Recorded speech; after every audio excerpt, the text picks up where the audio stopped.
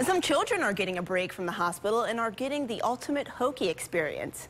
Children from Carilion's hospital got a tour of the men's basketball facility today, and as you can see, they took some time to shoot some hoops. Organizers with Special Spectators worked with Virginia Tech to make this a special day. Some met with cheerleaders and head coach Buzz Williams and also the Hokie bird. Volunteers with Special Spectators say it's good when children can have a fun day outside of the hospital. There are no words to describe having a family day away from the hospital, away from the stress of whatever medical illness is going on, and to have a wonderful experience at their favorite college is just awesome.